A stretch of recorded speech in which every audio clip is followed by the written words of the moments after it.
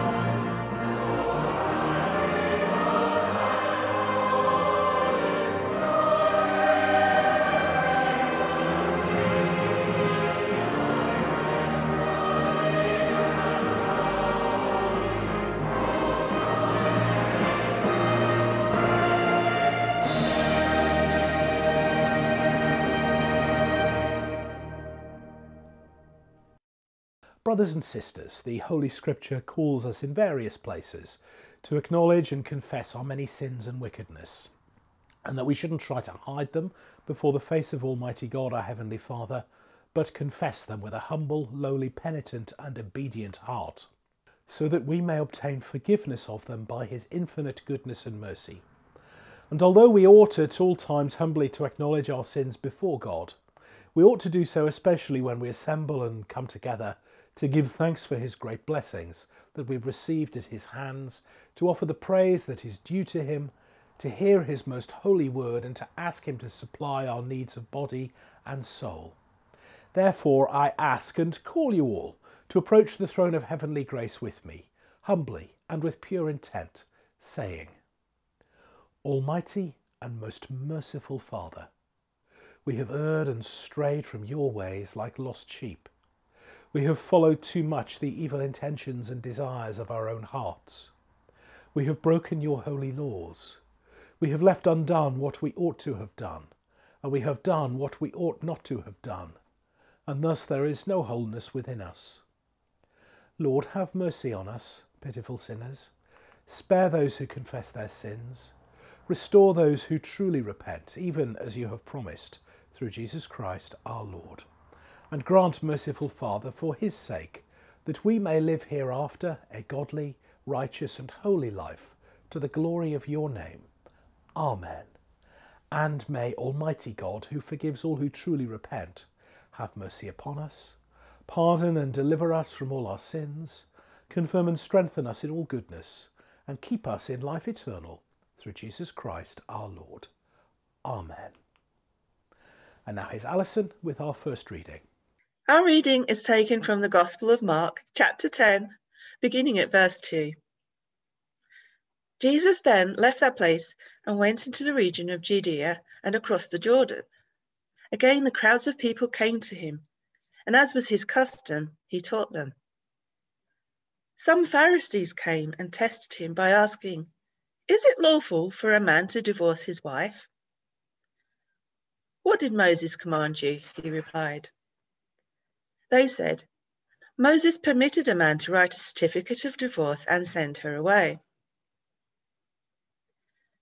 It was because your hearts were hard that Moses wrote you this law, Jesus replied. But at the beginning of creation, God made them male and female. For this reason, a man will leave his father and mother and be united to his wife, and the two will become one flesh. So they are no longer two, but one flesh. Therefore, what God has joined together, let no one separate. When they were in the house again, the disciples asked Jesus about this. He answered, Anyone who divorces his wife and marries another woman commits adultery against her. And if she divorces her husband and marries another man, she commits adultery. People were bringing their little children to Jesus for him to place his hands on them, but the disciples rebuked them. When Jesus saw this, he was indignant. He said to them, Let the little children come to me and do not hinder them, for the kingdom of God belongs to such as these. Truly I tell you, anyone who will not receive the kingdom of God like a little child will never enter it. And he took the children in his arms, placed his hands on them, and blessed them. This is the word of the Lord. Thanks be to God. Thank you for reading that for us, Alison. I love the way Jesus answers the most challenging ethical question of his day by reaching all the way back to try to understand God's original intentions, that he made us male and female, and he made male and female together for lifelong marriage. That was all part of God's plan and purpose. And yet we also know that we don't live up to that plan sometimes, do we? So our next song is thanking the Lord for his kindness in sending Jesus for the times when it goes wrong, in lavishing his kindness and grace and mercy upon us. So why don't we stand, if you wish, and we'll sing This Is Amazing Grace.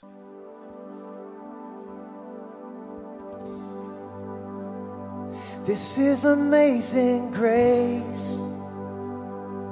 This is unfailing love. That you would take my place. that you would bear my cross.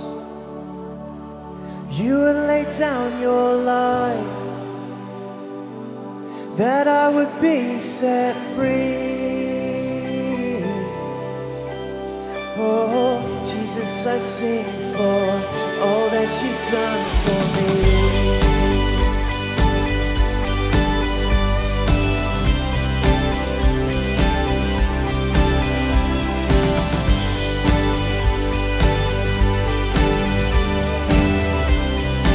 Who breaks the power? Who breaks the power of sin and darkness? Whose love is mighty and so much stronger? The King of glory, the King above all kings. Who shakes the whole earth with holy thunder and leaves us breathless in awe and wonder? The King of glory, the King above all kings. Only you, this is amazing grace. This is unfailing love, that you would take my place, that you would bear my cross. You would lay down your life, that I would be set free. Oh, Jesus, I sing for all that you've done for me.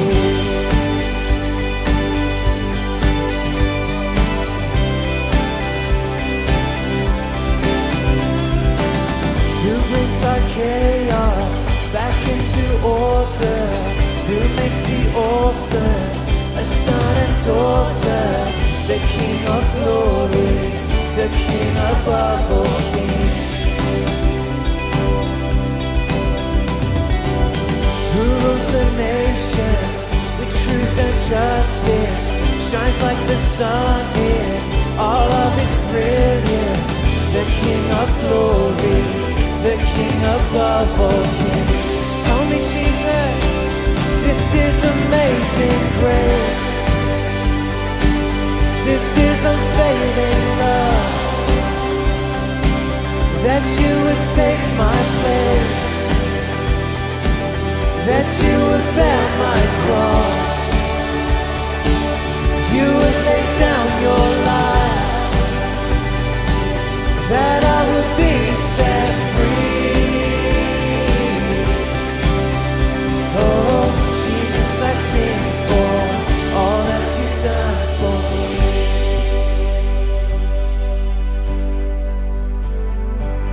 Sing worthy. Worthy is the Lamb who was slain.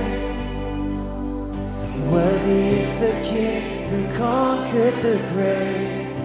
Worthy is the Lamb who was slain. Worthy is the King who conquered the grave. Worthy is the Lamb who was slain. Worthy is the King who conquered the grave. Worthy is the Lamb who was slain. We sing, worthy, worthy. Oh, this is amazing grace. This is unfailing love, that you would take my place, that you would bear my cross. You would lay down your life, that I would be set free. Oh, Jesus, I sing for all that you've done for me. We sing of your grace, of your love.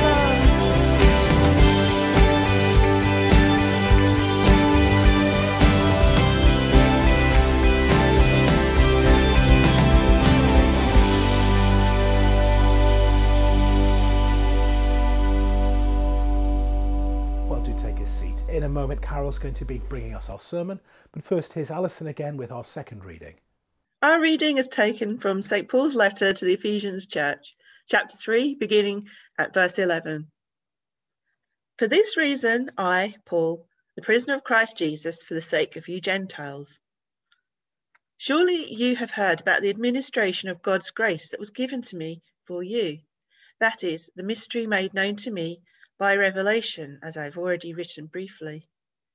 In reading this, then, you will be able to understand my insight into the mystery of Christ, which was not made known to people in other generations, as it has now been revealed by the Spirit to God's holy apostles and prophets. This mystery is that through the gospel, the Gentiles are heirs together with Israel, members together of one body, and sharers together in a promise in Christ Jesus. I became a servant of this gospel by the gift of God's grace given me through the working of his power. Although I am less than the least of all the Lord's people, this grace was given to me to preach to the Gentiles the boundless riches of Christ, and to make plain to everyone the administration of this mystery, which for ages past was kept hidden in God, who created all things. His intent was that now, through the church, the manifold wisdom of God should be made known to the rulers and authorities in the heavenly realms, according to his eternal purpose, he accomplished in Christ Jesus our Lord. In him and through faith in him, we may approach God with freedom and confidence. I ask you, therefore, not to be discouraged because of my sufferings for you, which are your glory. This is the word of the Lord. Thanks be to God. Well, welcome everyone. I'm Carol. I'm one of the leaders here. Good to have you with us this morning. And we've got an amazing passage. I'm going to trip over this, so be ready to laugh. Got an amazing passage this morning that Maple's just read to us. And I guess in a way, it's about confidence. We're thinking about confidence this morning. Are you a confident person, would you say? Go back, right, yeah. Would you say you're a confident person? Yes, no? Maybe in some settings you are, maybe in others you aren't. I don't know, that's what I sort of feel like, I guess. In some areas I feel really confident, like my job or professionally, but other areas maybe I'm not so confident. Now, it's not British as well, is it, to be that confident? We don't like it if people appear too confident. Results day, we've heard. Now, Maple, she did really, really well in her results, but I remember days when I would hear, look, Mum, I just need to tell you, right, I'm probably going to fail my Spanish. And other parents will probably identify with that. Sorry to embarrass her. But obviously, yeah, there was some days she didn't feel that confident. And all of us, when we got exams, some days we don't feel confident, do we? Now, to help me, and I know sometimes women aren't known for being as confident as they should be in the workplace. To help me, I have this mug. I love this mug. You'll have seen them in loads of the cute shops. I like it. Remember, you are braver than you believe, stronger than you feel, and smarter than you think, you know? And that helps me, and I think it's true. I believe it's true. And it's a good reminder, you know, positive thinking, and that's human wisdom. But this morning we're looking at God's wisdom, I guess. God's wisdom. What would God have on his mug? And that's some of what's in our passage. I'm just going to pray before we start. Let's pray. Dear Jesus, we welcome you here this morning. Thank you that you're here by your Spirit. We are gathered as your church, your holy royal church. We exalt you. You're enthroned in heaven above all powers and all authorities. And we're connected to you through our union with you as we've invited you into our lives. We thank you, Jesus. Help open our minds today to what you want us to hear from you exactly for us this morning, and encourage us all together. Amen.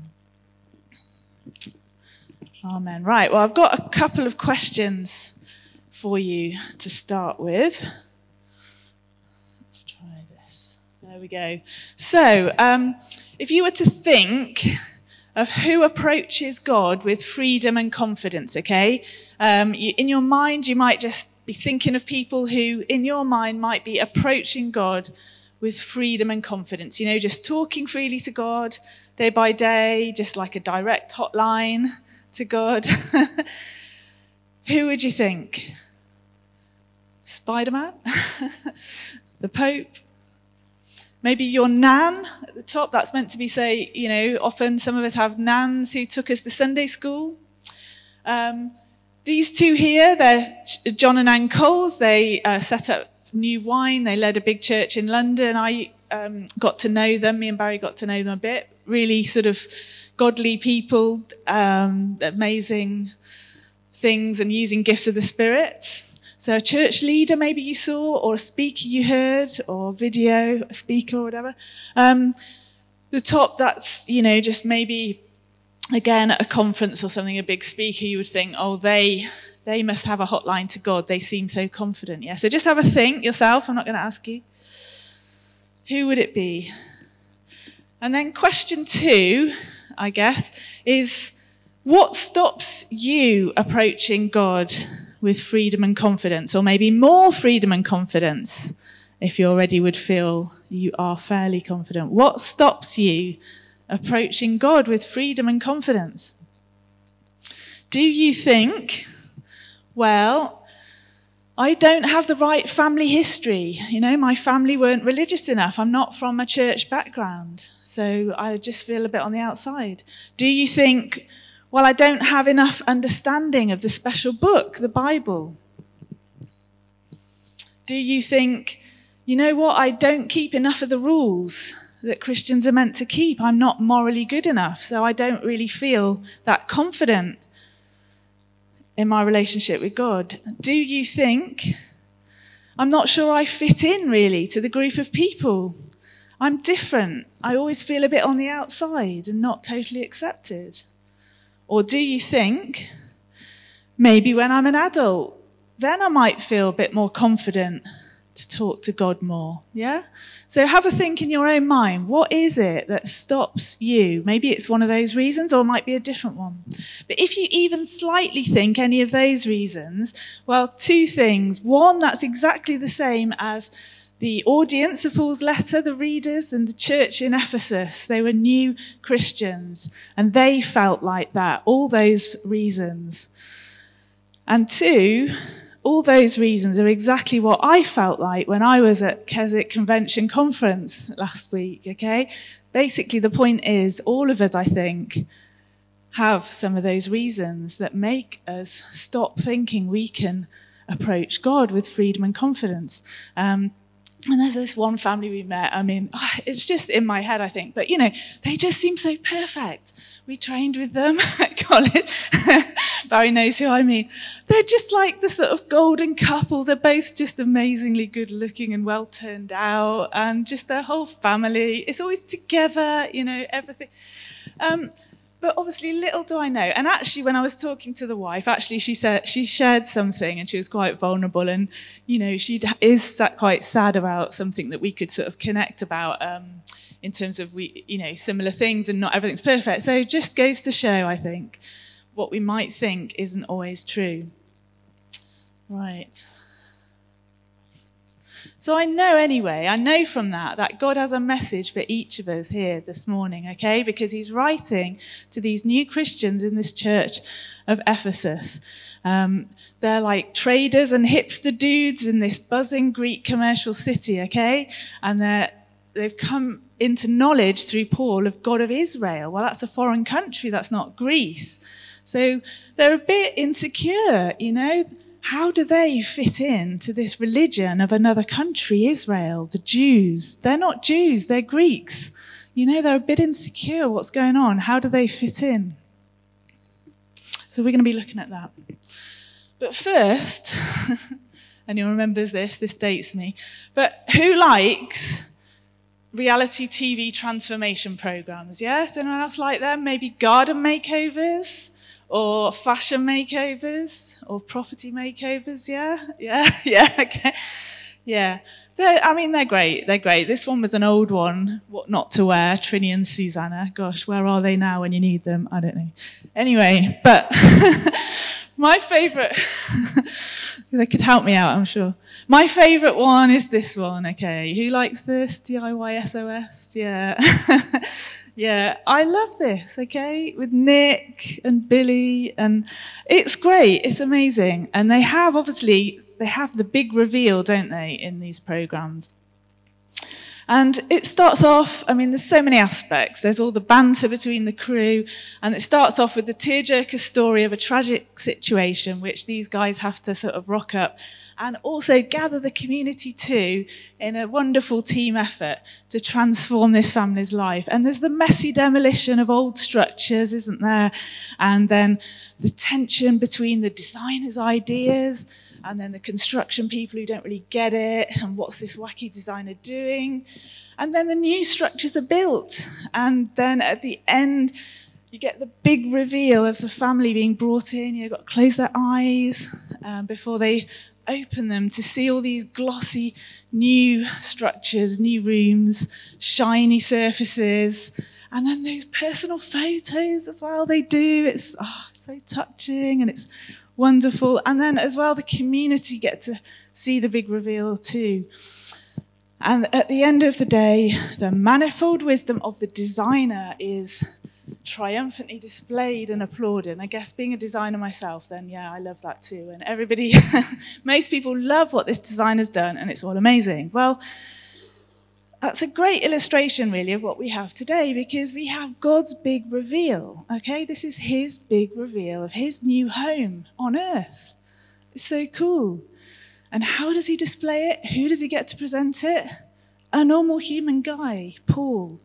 A normal human guy who God has put his wisdom into. And God's big reveal, the new home and dwelling place of God on earth, the spiritual body of Christ now on earth, and the wisdom of Creator God of the universe, displayed and made known to all the rulers and powers in the spiritual realms, which we don't even know about, okay? We only glimpse. We don't know what's going on totally in the spiritual realm. But here, Paul pulls back the curtain a bit. God lets us glimpse into his intent, his motivation, his personal intent for the universe and what's going on. And the church, this new reality, this shiny surface thing, is like a diamond, I imagined it. And the text sort of bears that out. Manifold wisdom of God, this multifaceted, sparkling, glistening diamond of the church that just, I don't know, it's like a victory flag in the universe, in the spiritual realms, to all rulers, all other powers who array their dark powers against God.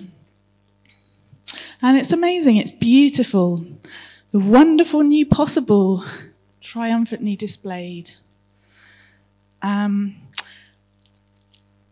yeah, it's exciting. And Paul, and again, I don't know if you picked this out from how Maple read it, but there's loads in there about his personal cause, isn't there? You know, there's lots going on in his life as such, although he's so humble, he doesn't really make that the main point. But he has the privilege, he puts it in a way, of literally pouring himself out for this cause. He once tried to squash this church and kill Christians, but now Jesus appeared to him and suddenly, yeah, he's doing what Jesus commands. And there's three things I want us to hear from God today about the church, okay? Three things. First, the church together, together, together. I don't know if you spotted that. It's really exciting. Verse 6. Together, together, together, the church. This is radical stuff in that day and this day, actually. This mystery is that through the gospel, the Gentiles are heirs together with Israel, members together of one body, and sharers together in the promise of Christ Jesus. Now, that the Gentiles, so in Jewish history in the Old Testament, Egyptian BC times, that the Gentiles, non-Jews, would eventually repent or turn also to the God of Israel. That was sort of expected, that was prophesied. But that the Gentiles would come into an organic unity with the Jews on an equal footing was totally unexpected, okay? And the Jews, obviously, they're God's special nation. They've got very proud of that, a lot of them. That non-Jews, that pagans would suddenly be able to have all the benefits of Israel and all the promises of the Old Testament and access to their special God? No, that's, that was totally unexpected. And that is the mystery that Paul has been told to reveal to the world, basically. And it was revealed not just to Paul, but the apostles. So he's not some wacky David Icke bloke who just got a vision suddenly. It was also revealed to the 12 apostles too, and they sent him out. And he set up churches all across Europe. Together, together, together. Now that's like saying to Newcastle and Sunderland, like if someone said, you know what, let's just have one football team in the northeast, we'll just get rid of Newcastle and Sunderland, we'll just have one. Would that be all right, Barry, Peter? Go for that?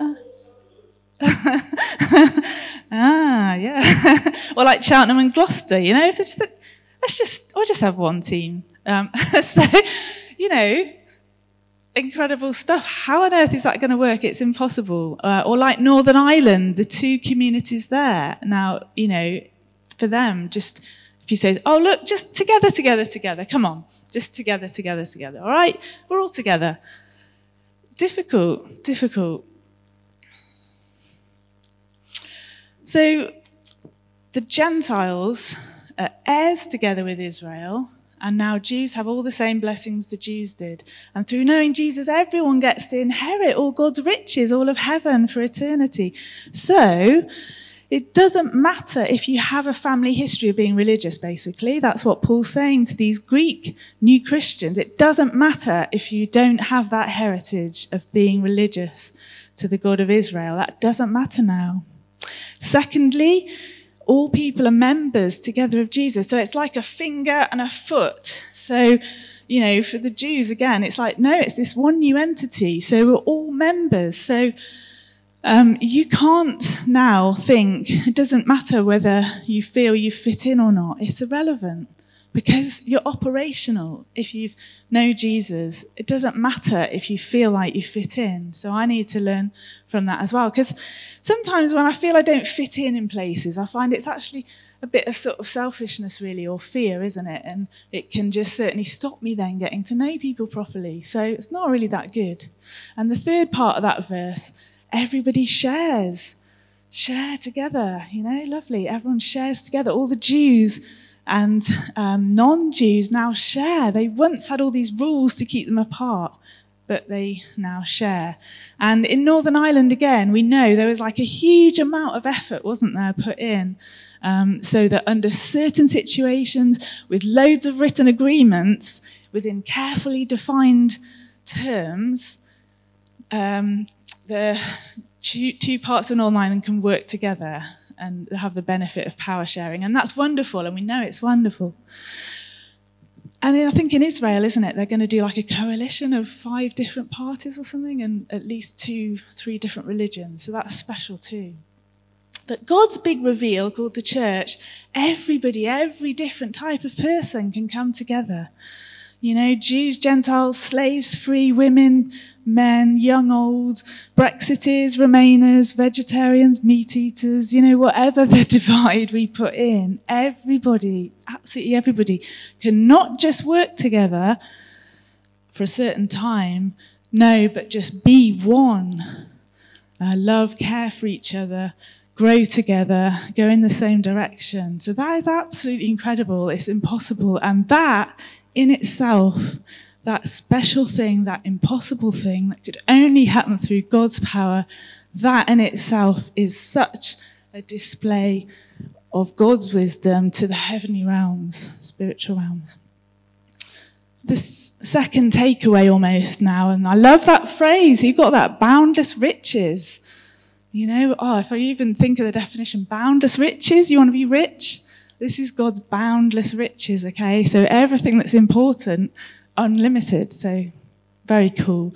We can now have boundless riches and can approach God with freedom and confidence as kings, okay? And I put that in there because apparently in the original text, the Aramaic part of it sort of has this idea of sort of kings that we're like, because Jesus somehow, because he's king, now he did his work on the cross, he's exalted victorious as king, and we're connected to him. So somehow we have that kingly part to us. We're like kings. We have that royal aspect. We're his sons and daughters, I guess, sons and daughters of God. So we have that kingly aspect. So we can just walk in. We could just waltz in to God anytime.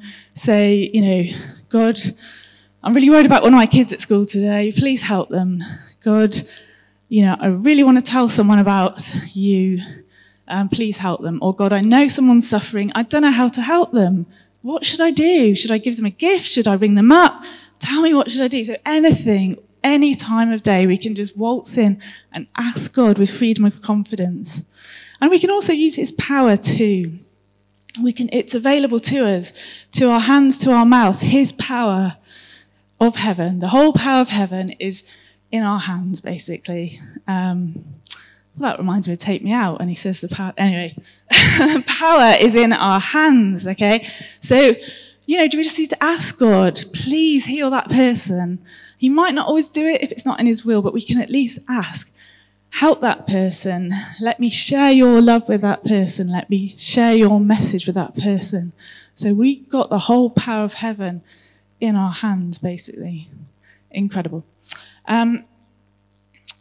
Yeah. So don't be waiting.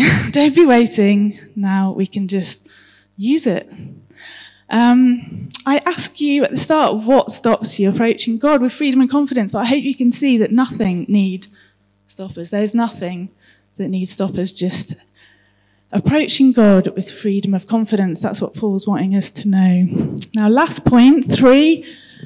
The church, this incredible thing in the passage about the heavenly realms. Somehow, in God's intention, the church stands in the heavenly realms to display God's wisdom.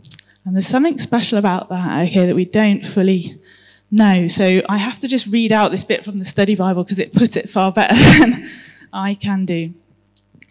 Somehow, the church as meeting together is basically more impactful than we can really know or realize. Here's the quote, right? In Christ Jesus, now being enthroned in heaven, and in Christians being united in the exalted King Jesus, ultimate issues are involved, issues that pertain to the divine realm and that in the final analysis are worked out in and from that realm, okay? So there's stuff going on in the spiritual realm that we don't really know about, but the church is basically really important in that. And this is a bit embarrassing.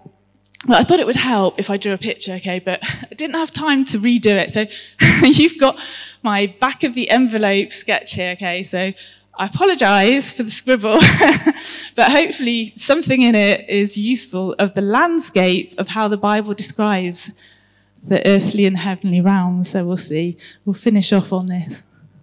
Okay, look, there you go. Very scribbling. Okay, I'll try. So at the top there is Jesus enthroned with the crown, okay? And that is because he did the work. He was obedient to God faithfully, totally, and through the cross. So God has now exalted him to the highest place above all other up there. And then again, the Bible talks about in his victory procession, in his train, he carried lots of people. He carried captives. He carried us who were captive to sin and now freed from sin. So anyway, and we know we're connected to Christ now. He comes into us. So you can see that bit of a line connecting us to Jesus. And then through that, we have this little kingly aspect, this royal aspect. We're children of the King. God is our Father now. And so the church stands there with the flag of Jesus. And because of the cross, thankfully, the dark powers, Satan, and that's meant to be a lion in that cage again. Because sometimes Satan is depicted, well, you can sort of imagine him like a chained lion or a caged lion. Someone said that to me and it sort of helped me, in that he has power in this world and there's lots of evil going on in this world and all around us. But actually, we don't need to fear it because Jesus has won the victory on the cross. And the cross basically is Satan knows he's beaten. He's just got this time when he can still operate, okay? But in some way, I don't know if that helps, but in some way you can see that Paul here in this passage is wanting to communicate that the church is really special. When we gather, we're gathering now to worship God, and spiritually, this is huge impact, okay? So evil powers will flee and everything like that. So just to make us aware as well of, just to make us aware of that earthly spiritual realm. And so remember, when we just might feel, I'm not good enough to talk to God, or, I won't bother because I'm busy. It's not just about us, but actually Satan might be just putting those thoughts in our head to stop us. And we need to fight against that. We need to say, no, I will talk to God about it, So it's not just about us, but there's a whole spiritual realm there that together we can support each other, stick together and declare Jesus as Lord, and evil will flee around us. And we can use his power to get rid of bad things and redeem stuff in God's will. So I hope that's helpful. I'm just going to sum up. So for this week, let's be confident in God's wisdom. Let's not give ourselves any more excuses for not approaching God with freedom and confidence. Just talk with him. We can just talk with him as his special royal children and lean on his help and power. Let's not Satan deceive us with stupid fake news reasons that we have believed for not talking easily to our Heavenly Father and our King and brother Jesus, and not using their power. When we can, we have it. And let's step up like Paul to our role as Christ's body on earth, his hands and his feet, with his power available to our mouths, to our hands and our hearts, as we just seek to do what Jesus did. And you get those little bracelets, can't you, to remind you, do what Jesus did or whatever. So I'm going to just pray now. And let's pray.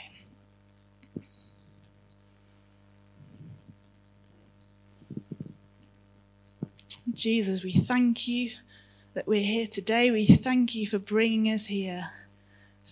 Thank you for all you've done in our lives. And however much or however little we know about you, however much or little we feel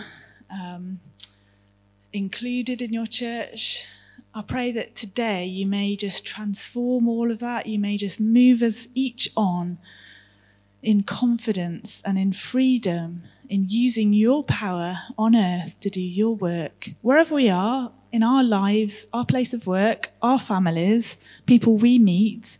You may give us more freedom, more confidence to use your power for your glory and everyone's benefit as we seek to do your work on this earth.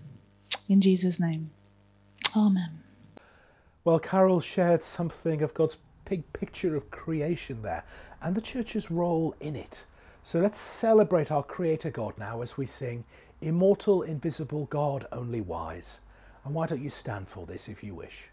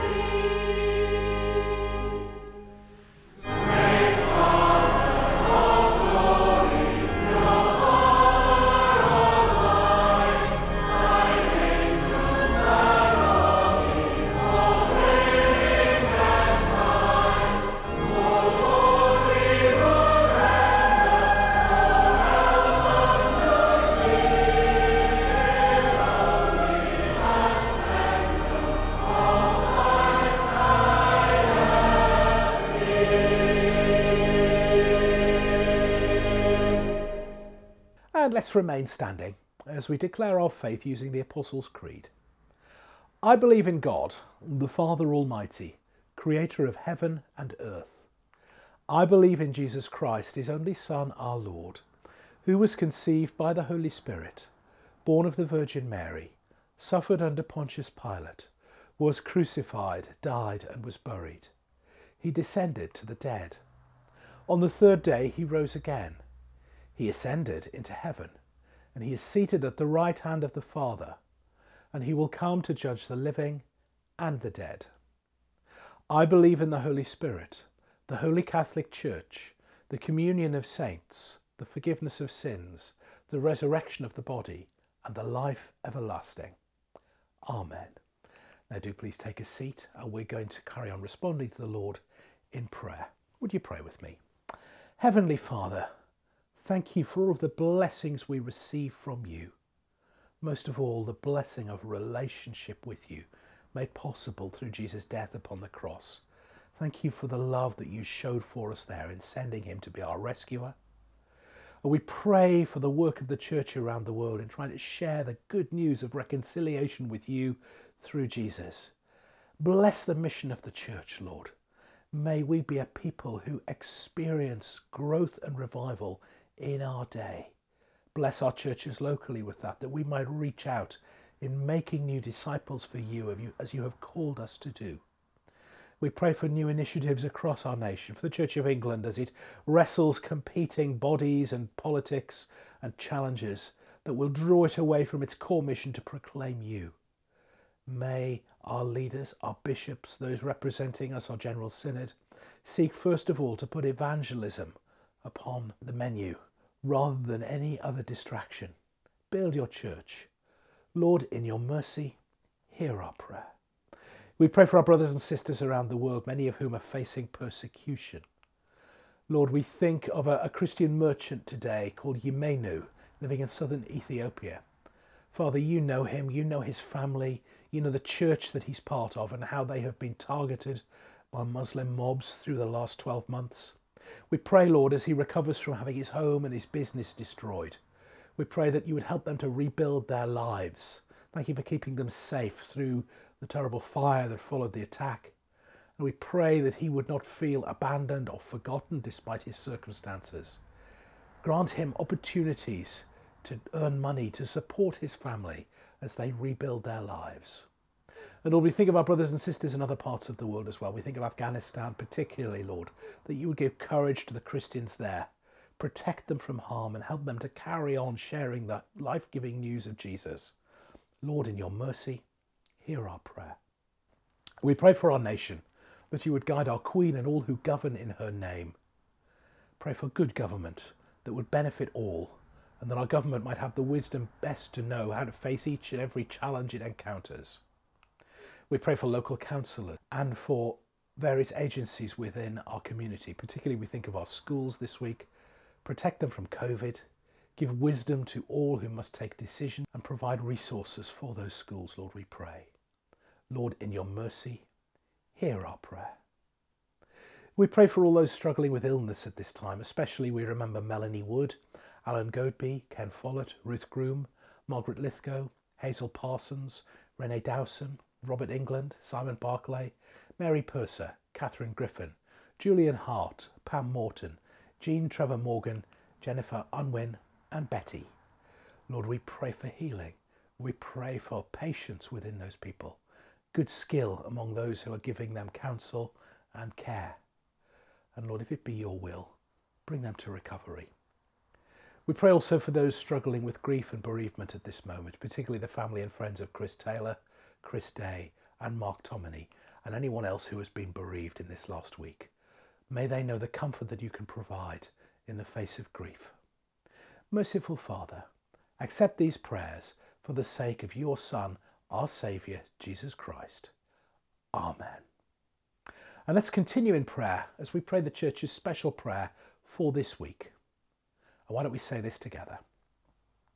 Almighty and everlasting God, increase in us your gift of faith, that forsaking what lies behind and reaching out to that which is before, we may run the way of your commandments and win the crown of everlasting joy. Through Jesus Christ, your Son, our Lord, who is alive and reigns with you in the unity of the Holy Spirit, one God, now and forever. Amen. And as our Saviour has taught us, so we pray. Our Father, who art in heaven, hallowed be thy name. Thy kingdom come, thy will be done, on earth as it is in heaven. Give us this day our daily bread, and forgive us our trespasses, as we forgive those who trespass against us. And lead us not into temptation, but deliver us from evil. For thine is the kingdom, the power and the glory, forever and ever. Amen. Well, before we sing our final hymn, here's a brief message from Alison Maddox, who's our Dean of Smaller Churches. A phrase from a film I watched this week really stuck with me. One character said to another, "Something needs to change. Now go find it." I love that. There is a sense in so many of our churches that something needs to change. And what I really love is the sense of starting on a quest to seek what needs to be rather than focusing on what might be wrong. And finding what needs to be means listening to God through prayer and through seeking out his voice in all that's happening around us.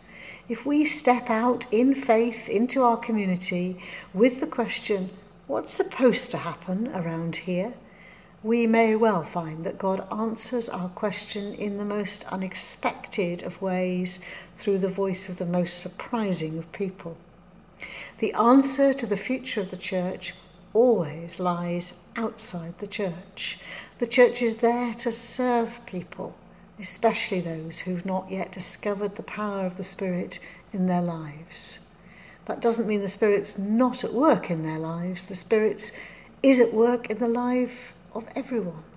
It means that they've not yet recognised or named the Spirit and thus are not responding to its prompting. Our future as a church may lie with people who we've not yet either met or found a way to love. Our future as a church may lie in joining with the initiative of others. Our future as a church will lie in praying for the people around us. To do this well, we need to know them and their cares. Anything God wants us to do, we will have the means to do, not necessarily on our own, but together with others. Our priorities may not be God's priorities. If it all feels like a struggle, maybe it's time to ask ourselves, are we doing the right things? Something needs to change. Go find it and have fun on the way. Thanks for that, Alison. We're going to finish our time together this morning by fixing our eyes on Jesus as we stand, if we feel able, and sing In Christ Alone.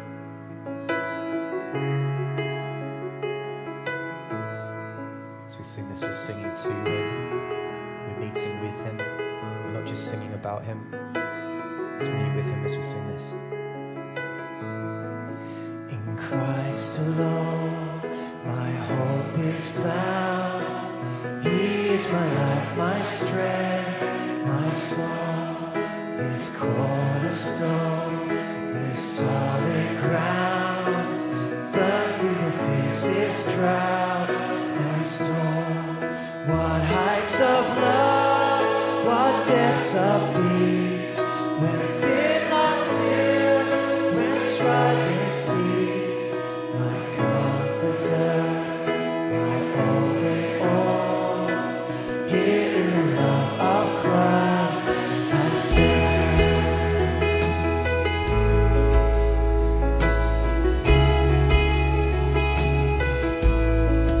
In Christ alone, who took on flesh, fullness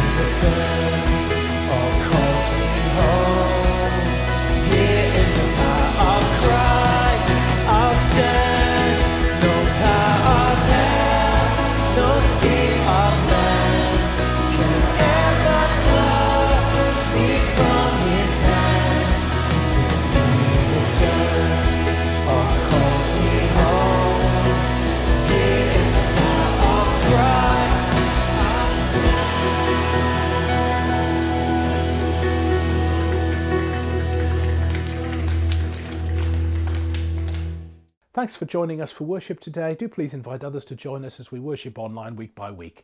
If this has been your first time with us, I hope you've enjoyed it. We'll be here same time next week. We're also meeting in person in our churches together now, and because we're able to sing together at last, it's a wonderful feeling at the moment. Do come along and add your voice to the chorus if you feel ready to return. If there's any way we can help you in your spiritual journey during these unusual times, do please get in touch with me, Barry at HopeChurchFamily.org. And so, may the Lord bless us and preserve us from all evil and keep us in eternal life. Amen. Let us bless the Lord. Thanks be to God. Why don't we finish with the words of the grace? May the grace of our Lord Jesus Christ and the love of God and the fellowship of the Holy Spirit be with us all evermore. Amen.